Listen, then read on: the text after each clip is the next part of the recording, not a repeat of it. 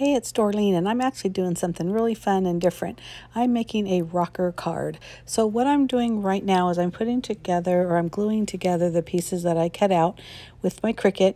And this design is actually in Design Space. I just searched for fruit, and this came up. It's actually part of a pop-up card, but I didn't want that. I just wanted this fruit bundle. So I just deleted everything, or I ungrouped it, and then I deleted the card base, the pop-up section, all that kind of stuff that I didn't need. And basically I just cut out or sized and then cut out the fruit bundle. So there's lots of different colors. All of the colors that I use, or all the papers that I used, were from or are from cutcardstock.com, and I'll have a link below there. If you order anything from them using my link, I'll get a small commission, so I appreciate that. If not, that's fine. Use what you have.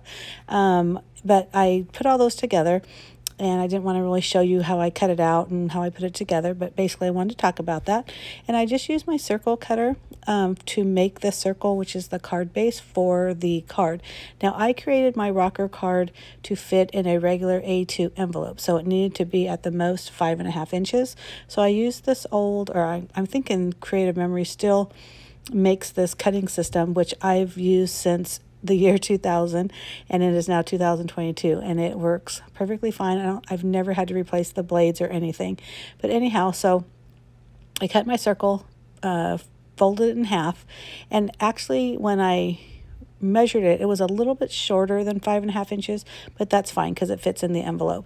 Now that scallop circle I also cut with my Cricut, and that's about 5 inches. So I decided that I wasn't going to fold it over and have both pieces, the front and back. So that's why I'm marking it right now, and then I'm just going to go ahead and cut it in half and then adhere it to the top of the card.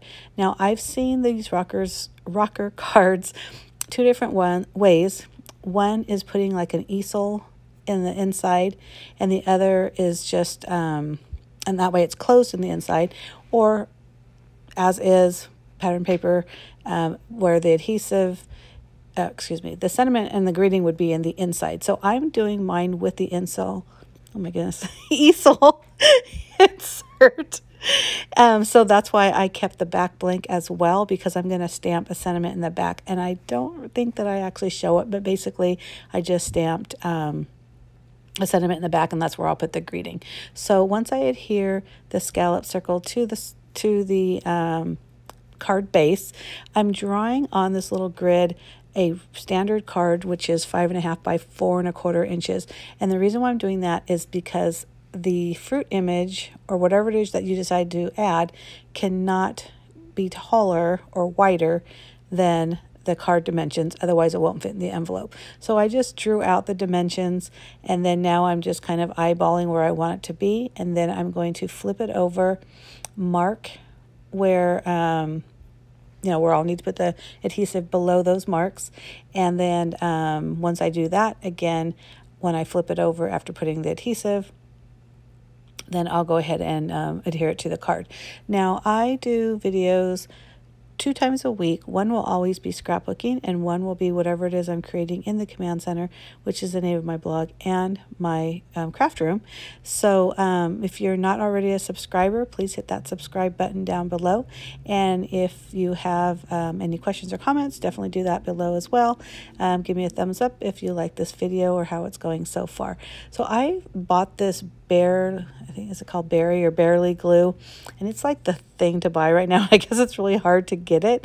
I'm gonna be honest with you, I bought this a long time ago and I just never used it. I don't know why. So I'm trying it out. It does seem a little what's the word? I hate to use the word wet because it is a wet glue, but I don't know. I felt like I needed to, once I adhered the fruit and everything together, I really used my acrylic block to hold it down, because I felt like, and probably it was me, I was just being a little heavy-handed on the glue. I just felt it was a little bit more warpier than like the Nuvo liquid glue that I use, or even the Tombow liquid glues that I've used.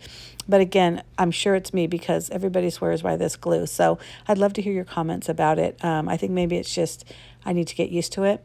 But I do like the fact that it came with all these different attachments, so I could do like a real fine amount coming out, those kind of things. That's actually really important, especially when you have little tiny bits.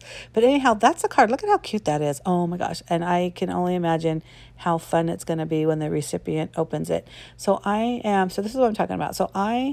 You could open it up, leave it open, and then put your sentiment and your greetings in the inside. But I decided I was going to put a little easel. I'm going to use the word mechanism. I'm not sure if that's the right term. And basically, it's just a 2x2 piece of cardstock. I just grabbed a piece of scrap that was on my desk, and then you score it every half inch. So a half inch, 1 and 1.5. Do the accordion fold, put adhesive on the first one and the last one, just like I'm doing here, and then just place it in the middle, just like that. So it just keeps the rocker card together. Now I used some pretty heavy cardstock, so it wouldn't have been a problem, but I'm guessing if you used a lighter cardstock, that would be a really good idea. And then, like I mentioned before, you would just put your sentiment in the back. So I just used the sentiment called You Are Berry Special, even though there's only one berry, but I figured any fruit sentiment I put on would work fine. I don't normally use my scissors and eyeball, and if I do, it's usually super, super wonky. But this was so skinny and just really one straight cut. I just went for it with my scissors. If you look closely, it is not perfect, but it's perfect for what I need. I did decide to put some foam adhesive in the back just so it kind of lifted up a little bit. If you noticed when the fruit or when the card was rocking, it seemed a little bit right side heavy. So at first I'm thinking, okay, I'm just going to put that right in the middle. But then I ended up putting it more on the left side, so it felt like the weight matched a little better. And that's probably a good tip. So if you are planning on putting like, enamel dots or any kind of thicker or heavier embellishments, make sure that it's even on both the right and the left side. And I just use my white gel pen to add a little bit of highlights here and there.